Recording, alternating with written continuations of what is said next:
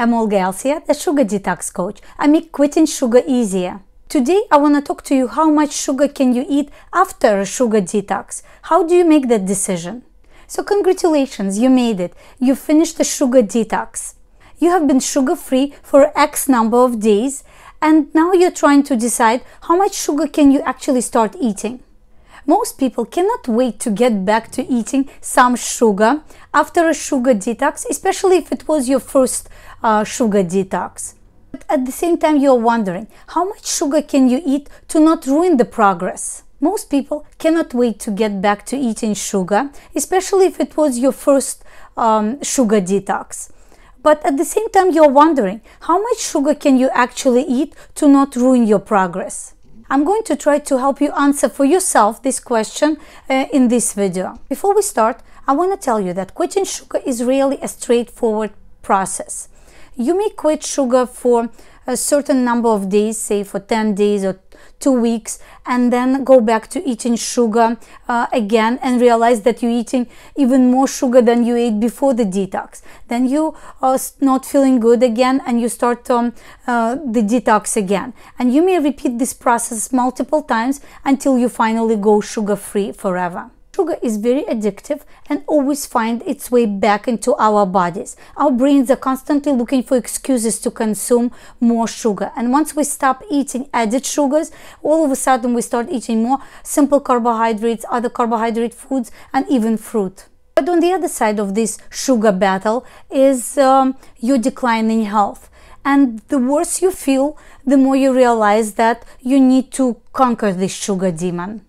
As a sugar detox coach, I have developed a 90-day sugar detox program where I teach my clients to quit sugar for good. You can apply for a free coaching session in the calendar link below. Now let's get back to the topic where we discuss how much sugar can you eat after you have successfully finished a sugar detox. And my first question to you is, are you still craving sugar? You should not crave sugar after a sugar detox. If you are still having cravings for sugar, then you need to stay sugar-free until those sugar cravings fully disappear. Because of that, I don't really care for short sugar detoxes, 10 or 14 or 21 days some people recommend.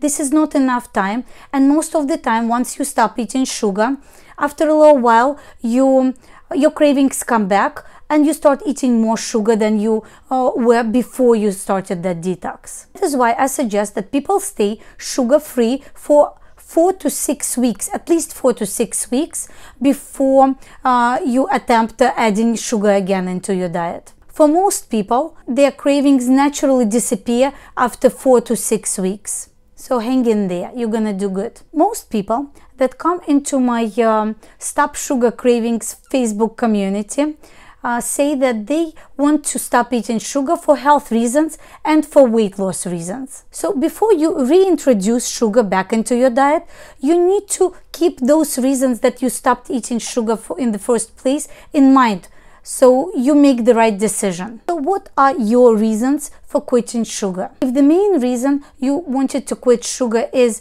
related to your health, your declining health already, then you need to be very careful about reintroducing sugar back into your diet. Even one small serving of your favorite dessert can bring back the symptoms of the disease for which you stopped eating sugar in the first place. And the reaction can be immediate within first 1 to 3 hours after consuming the dessert, or it can be delayed reaction where you will start feeling the symptoms 2 to 4 days after. Your symptoms can be anywhere from elevated blood sugar and not feeling good because of that. It can be skin rashes, digestive issues, and whatever else you usually experience because of eating too many sweets. And yes, even one dessert can make you feel that way. If this sounds like you, then unfortunately you may have to stay away from sugar and carbs for the rest of your life.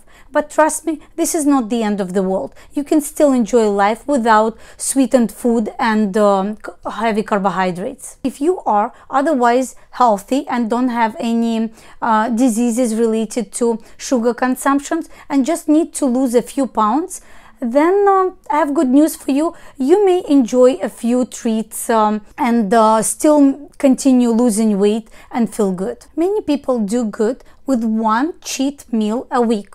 Only one cheat meal a week where you can enjoy your favorite dish, whether it's heavy carbohydrates, pasta, or maybe ice cream or a piece of cake, but only once a week.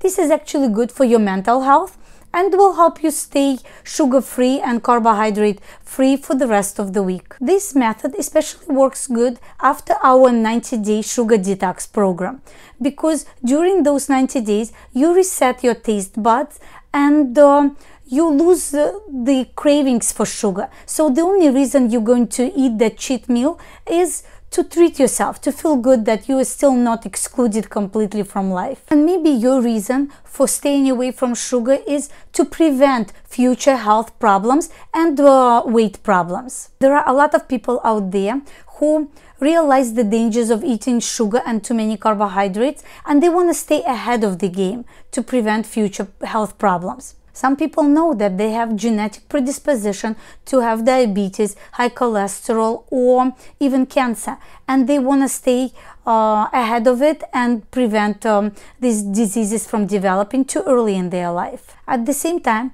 you may want to prevent weight gain, premature aging of the skin, and even your internal organs.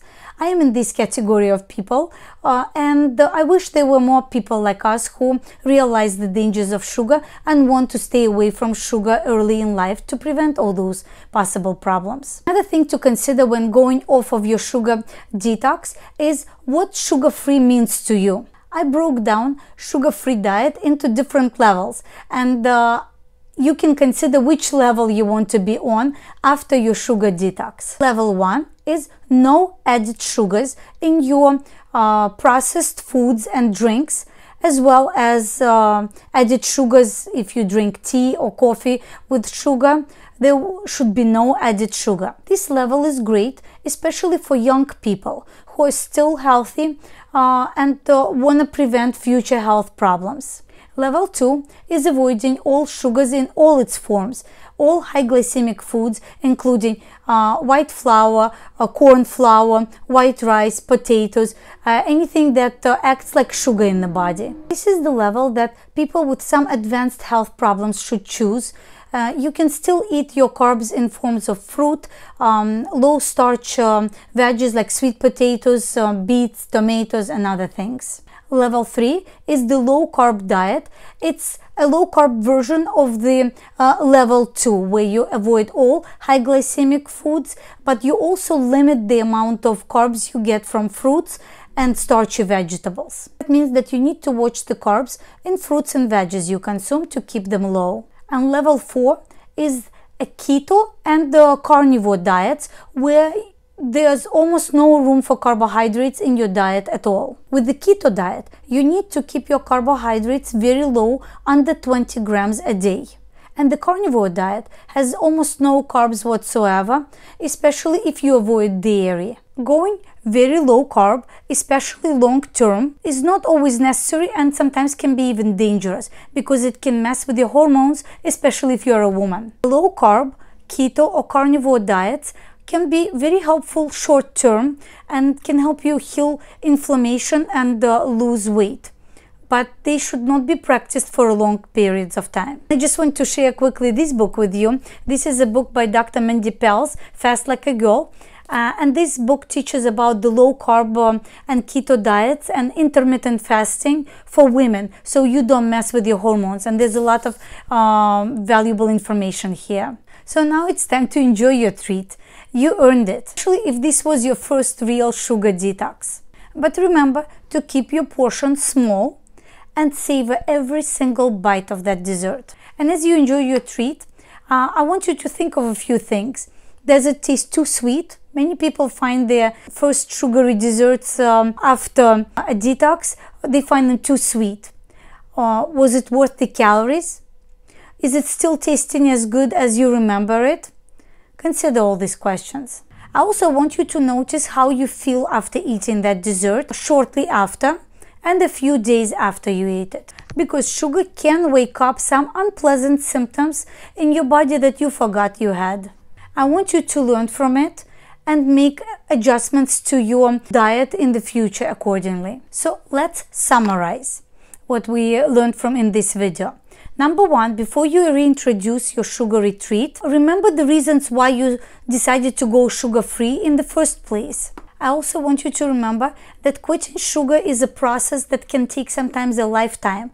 And as long as you're always improving yourself and doing better than the previous time, that's all that matters. Make sure you avoid sugar for at least 4 to 6 weeks before eating sugar again. Keep your portions small and enjoy every bite. Observe how you feel after your meal, 1 to 2 hours after you ate it, and then 2 to 3 days after you ate that treat.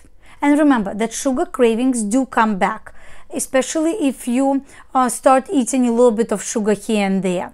But remember that you can repeat this process and go to a sugar detox again. My 90-day sugar detox program is designed to help you stop sugar cravings for good, because it addresses all main reasons why people crave sugar in the first place. I invite you to watch the video, that the link will be under the video, about the sugar detox, and schedule a free, no obligation consultation to learn how you can go sugar free. See you then.